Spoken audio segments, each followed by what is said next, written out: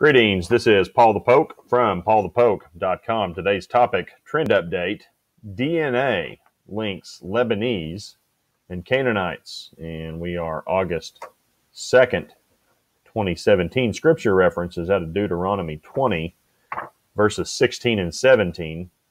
But in the cities of these people that the Lord your God is giving you for an inheritance, you shall save alive nothing that breathes, but you shall devote them to complete destruction. The Hittites, the Amorites, the Canaanites, and the Perizzites, the Hivites, the Jebusites, as the Lord your God has commanded. Now, cultural, scientific experts, and atheists just have a field day with these verses. God is a mean old vicious ogre who is committed to genocide. What kind of God is he? I don't want anything to do with this kind of God, and on and on and on.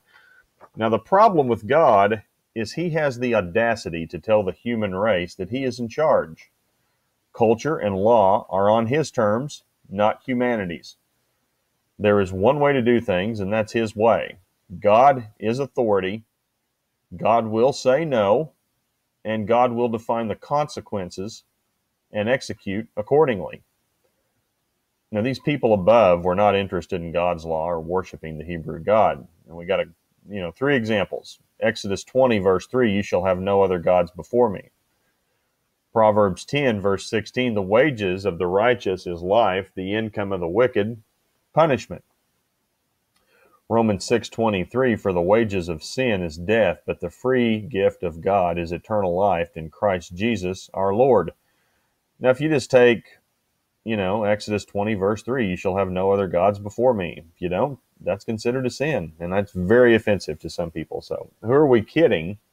To this day, those who do not believe in the God of Abraham, Isaac, and Jacob, they could care less, and that's true for the atheist as well. Now, at issue is a little excavation dig up in Sidon, and that's where the cursor is, in Lebanon.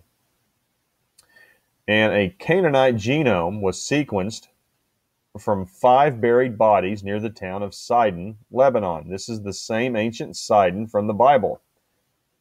Canaan also happens to be the father of Sidon. So if you go back to Genesis 10, verse 15, Canaan fathered Sidon, his firstborn, and Heth. And Sidon is located on the middle coast of the Mediterranean Sea. So we can see that on a map.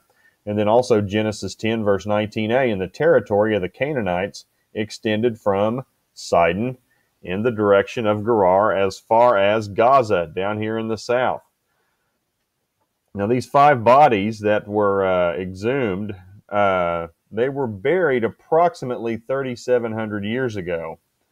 Now, if the dating of these 5 bodies is correct, this would place the Israelites in captivity in Egypt. And the DNA of these 5 bodies that were exhumed was compared to 99 modern-day Lebanese citizens. So the timeline fits. There would be Canaanites in this area 3,700 years ago because Israel was still in captivity. They were about to come out of captivity 100 years later. Now, this study is per the American Journal of Human Genetics. And what they found is that modern-day Lebanese citizens share 93% of their DNA with the ancient Canaanites. So in a stunning turn of events, scientists were wrong in their assumptions and expectations and comparisons of the two groups. And the following is from the National Geographic. While the researchers were surprised at the level of genetic continuity between the ancient Canaanites and modern Lebanese, after some 4,000 years of war, migration, and conquest in the area, they caution against drawing too many conclusions on ancient history based solely on genetic data. Now, if you're interested in the articles, you can check out nationalgeographic.com, Canaanite Bible, Ancient DNA, Lebanon Genetics, Archaeology. Also the Los Angeles Times at latimes.com. LA, SCISN, Canaanite, Lebanese Genetics. So with these findings, scientific, cultural experts, and atheists, they were quick to point out, hey, this disproves the Bible. The Canaanites were wiped out in the Bible, and they're still here in modern day Lebanon. Well, a couple problems. One, these experts have not read the Bible. Also, the timeline again fits. Never mind that for the experts. Egypt was still, or I'm sorry, the Israelites were still in Egypt.